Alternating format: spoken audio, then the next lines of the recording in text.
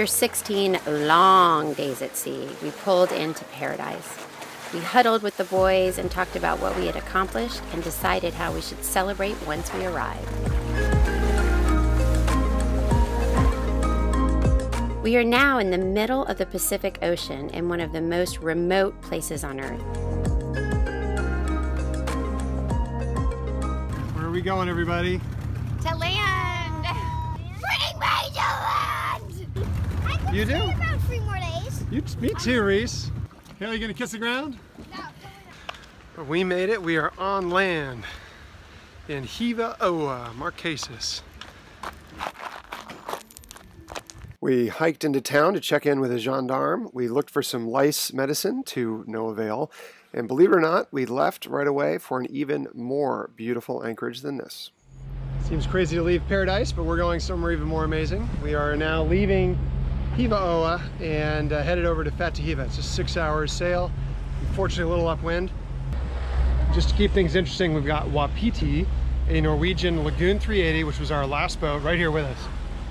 They did amazing crossing the Pacific. They averaged 180 miles a day. We could never get over 160 on our lagoon. They had a huge code 0 sail that we didn't have, and it's just crushing it on that little boat. So we'll see how a Lagoon 380 and a Outremer do upwind. Kind of know what's gonna happen, but kind of cool to see our old boat. So long, Hynes. What a beautiful landfall.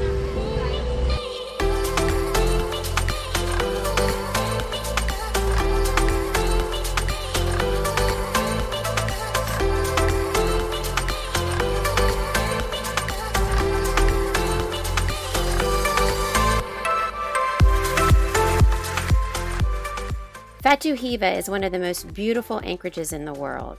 With no airport, this island is only accessible by boat, so it remains relatively untouched by tourism. In fact, it hasn't changed at all since we last visited over a decade before.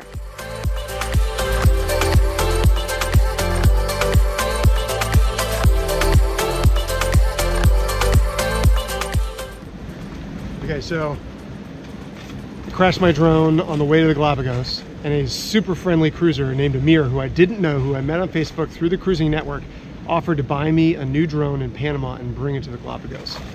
How cool is that? So he brought me the new Mavic 2. I've been holding it throughout the passage because I haven't been able to fly it. I wanted to get to land. So now I'm on land, never flying from the boat again, and this is the first flight of the Mavic 2.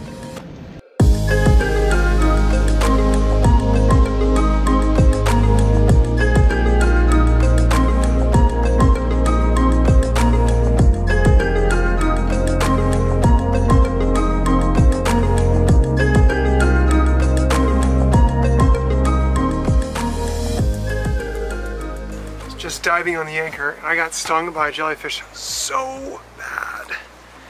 It's these evil little things. Look at this. Look at these. They're all over. Look at that thing. I've been stung by other jellyfish, but that thing, whatever that is, it's not more than 5-6 inches, but you do not want to be stung by that. Yeah, I just got one. Look at this thing. Here, touch it. See what happens. No! You're stupid, Dad. Oh. That's what stung you and hurt that badly? That's what stung me. God, it hurt. That little thing. Whew.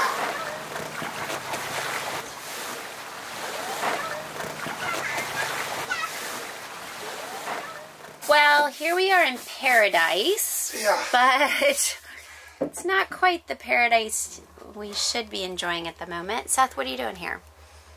Well, I mean, you're just... The tropics sounds so amazing, but it's so humid, you get so much mold. So we're just cleaning, taking everything out of the hull, and scrubbing it by hand to get all the mold away.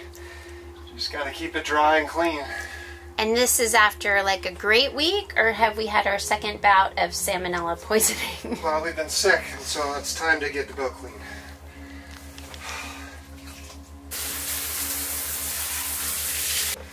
Four hours in the making. But all of the mold and all of the water is out of the bilge. That hatch leaking didn't help. We've had toilet issues.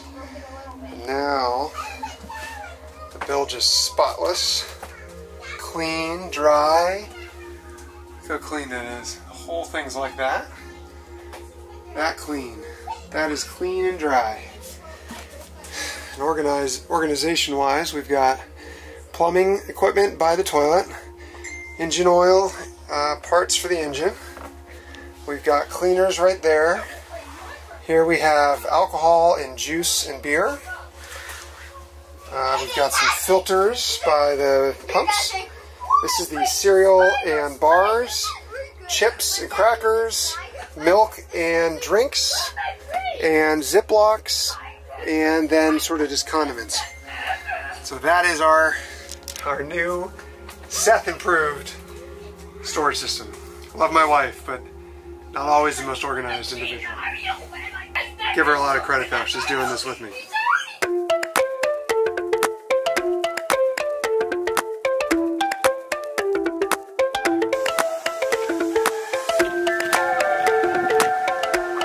This is the really sweet town of Fatuhiva. There's no garbage anywhere. Everything's manicured, flowers. This is their little outdoor church with no windows. Okay, this is cool. You just taught me something.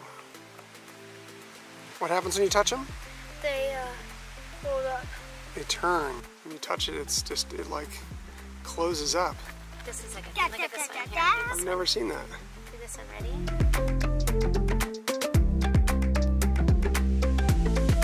Okay, scale of 1 to 10. How's this hike so far? 10. Reese, how much fun are you having? 0. We had some complaining children, but now it's about to rain. Minus 1,000. Look at the rain. A minus 1,000? Sheeting down Really on bad. us. Taking refuge under a tree with lots of holes in it. And how's the hike? Minus 1,000. It's disappointing. I think we're in the right way. Like the river's right there. I don't think we're going the right way. The river's right there, but we have turned around. Now it's getting nice and blue and sunny, and we're giving up for today. We're gonna figure out where we went wrong. So Elizabeth's a little worried about walking under this after a rain, a little bit of high wind, lots of little boulders exposed. At some point they gotta fall.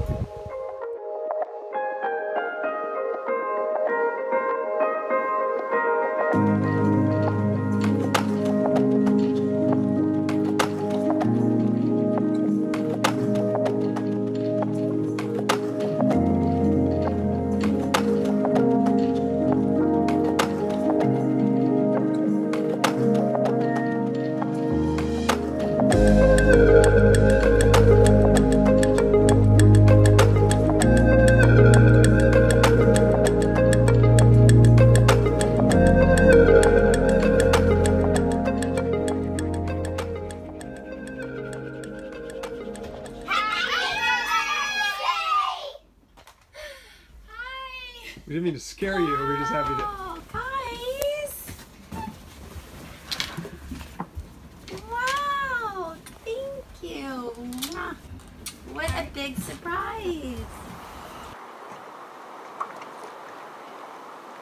Yesterday we got ruined. I'm drawing a line in the sand.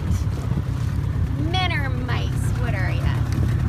Mouse? Are we gonna do this hike today, guys? Yeah. Who's gonna win today? The hike or the Hynes family? Hynes family! Hike.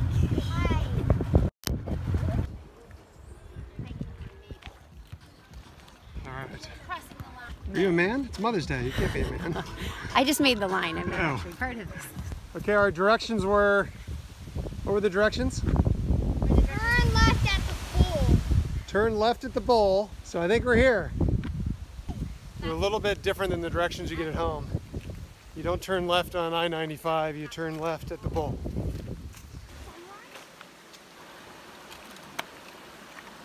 Lots of little Karens marking the way.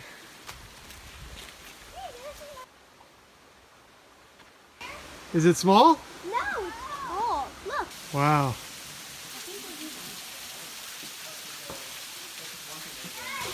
This is what cruising with children is like. It's a little different than last time where we would Swam swim peacefully. peacefully in the lagoon. We're a little bummed. Last time we were here, we were able to swim in the lagoon, and it doesn't look very appetizing today.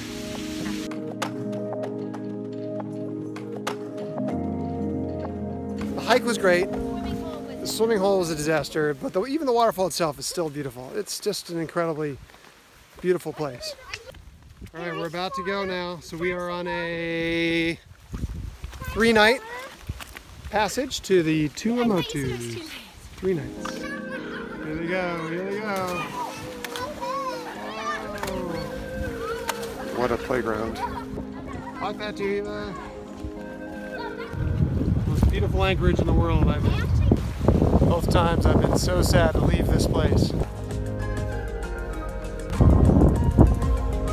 Heading west.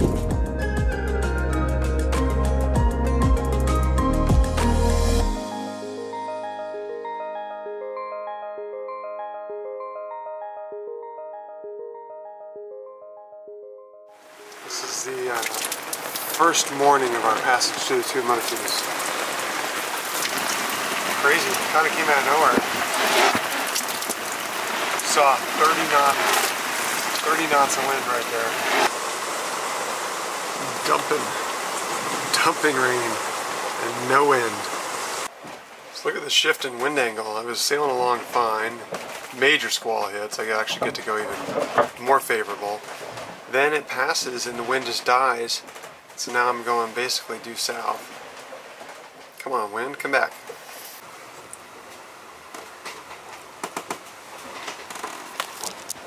Just like that, sun comes out, wind returns. Starting to head where I want to go, but I can go even further. Just turn us down 20 degrees, and we're back on course. Going 10 knots over ground in 20 true. And it's time for my 6 a.m. position alarm. Every 6 hours I record our spot so I can see how many miles we did that day. The winds have died. We're down to about 10 knots. We've got a huge squall coming at us from behind, so I think we're going to bring down the spinnaker just in case, and maybe jib motor sail until it passes. So that's what we're up to. It's about 12 miles out still, but it's going to come straight at us. So we won't want to have this guy up. Just a little precautionary, but right thing to do. So we're pretty lucky that squall went right off our starboard side. It kind of went right by us. So we're just dodging bullets here.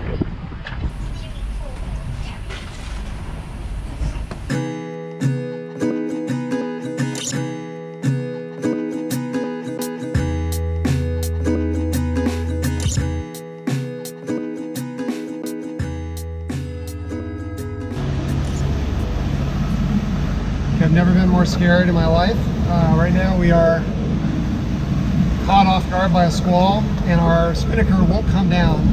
The sock will not move off the top. We've seen 37 knots of wind and we've been going 17 sustained.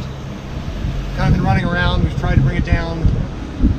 Things are calming down a little bit now, but they're still pretty crazy. So here's the true wind. We got 30 knots. Boat speed is 13 sustained right now.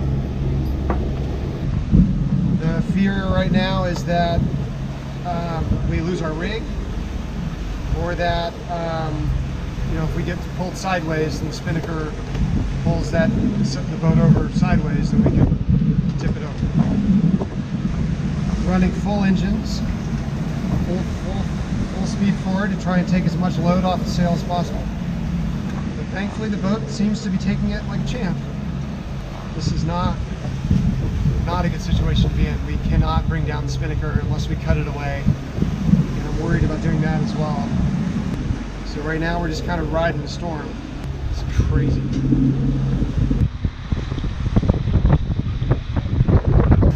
Can you try and go look at the radar and see if it's going to dissipate at some point? 35, 36 knots, 14 knots over ground, sustained speed. God damn. 15 knots over ground, speed, 18.6. That's a new record. 18.6 still. 18.7. 18.8.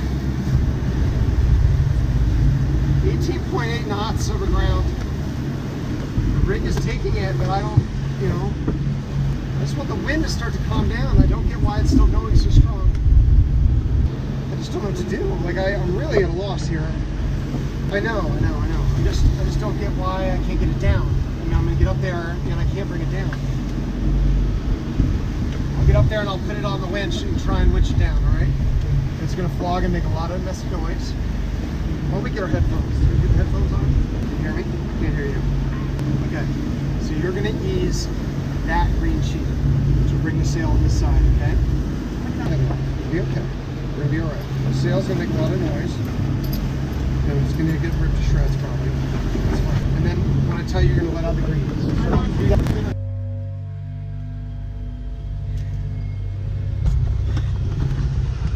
We did it. Sail's down.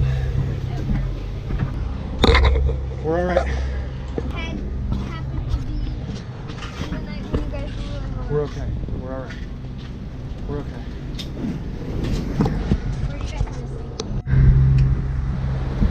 Okay, we're down.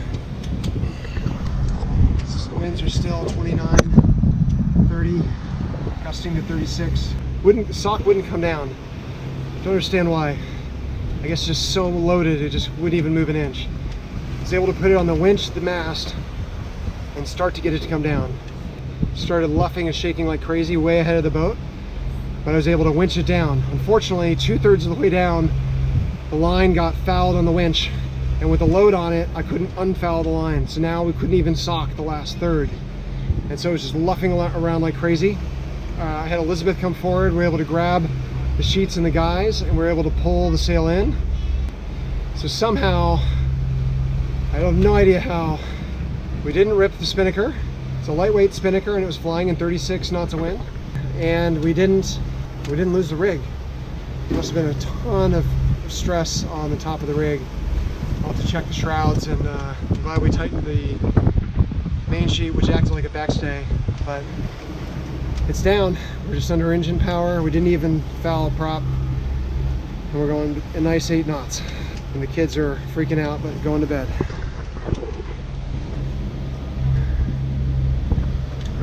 I need to go to bed.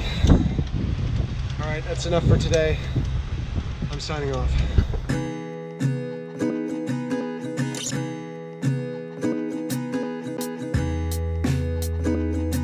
Okay, you see that? No squalls coming at us. Oh, last night was sketchy. As you can see, we're flying in again. Actually, I'm amazed that we're dumb enough, brave enough, smart enough to try it again, but spinnaker is back up. It's not ripped, you can't believe it. Last night was so stressful. We were such dummies. We never fly a spinnaker at night, rule number 1. Rule number 2, if there's squally weather around, you bring your spinnaker down. And we just got caught with our pants down and our spinnaker up. All of a sudden, 30 knots of wind, gusting to 37. The boat was going 15 sustained up to 19. We saw 19 knots. And that wasn't even surfing down a wave. That was 19 knots for a good 10 or 15 seconds, just probably right in the trough of a wave, staying with it. But we were moving way too fast. I can't believe the autopilot kept up. Can't believe the boat was as stable of a platform as it was. It's just incredible. I'm very lucky, and that the rig was so strong to hold that tension, or I guess that the boat was light enough to keep that tension off. But the things we did right, we had the engines on, we tightened our main sheet, which basically acted as a backstay and pulled the mast back, try and take some of that stress off the rigging. We had our life jackets on, we were doing everything we could to try and bring it down. Things we did wrong, obviously just getting into the scenario should never happen, but then aside, we really probably weren't familiar enough with the sock mechanism when we could not figure out how to get it down. It would not come down, and I had to come forward and put it on this winch here. And then when I was furling it, because it was loose on the outside, it got fouled up on the winch. So we got 2/3 of the way down, bringing the sock down on the sail, which collapses it. And so about 2/3 of it was still lit, and this line was fouled and because there's a load on it, I couldn't undo it. So all of a sudden the sail is basically furled. We can't take it up, we can't take it down. Now we're really in trouble. And we were able somehow to, Elizabeth and I both with our weight, pull the sock down and get it down enough that we could then ease the halyard. One of us could pull on the sail, get it tucked away here, out of the way, out of the wind, and we were able to get the whole thing down. Oh, what a relief. In the dark, just as the rain is coming down, such a relief. And now we're foolish enough to put it up again. But I'm glad it's up. We're going too slow. It's really light wind, 15 knots right now. Wanted to see if it would still sail, if everything was still working right, and it is. So no rips, no tears. Probably the last time we ever used this sail. If you'd like to buy a symmetrical spinnaker for a catamaran, please let me know.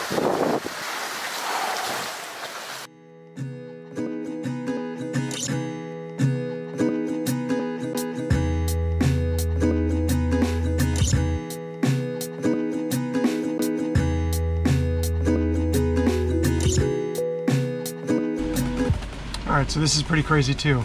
This is our track from last night.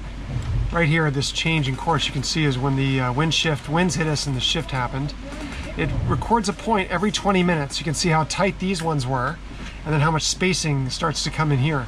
This was a huge distance across. So we went from here to here in an hour and 20 minutes, and I just figured it out. We went 15 miles.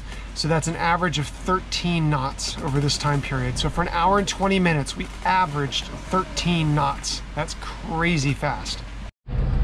Okay, we're being smart today. On the radar, we've got this squall coming. It's 12 miles away. Winds are still light, 12 knots. Now is when you reef, right? Not when it gets to be 38 knots out. Okay, so here we go. Okay, so here is a textbook takedown. First, Elizabeth eases that red sheet there. That's what helps us control the sheet port to starboard. Then she eases the green guy, which holds the sail down. Once those two are slacked, as you'll see, the sail will start to luff. Now, the other night it was doing that very, very violently, and that sheet on the starboard side was whipping around ferociously. Right now it's nice and calm. I'm able to then pull down on the sock, which just goes right over the sail, collapsing it. And it's super easy. It's just so much harder to do this in really heavy winds. Woo! We're pros at this!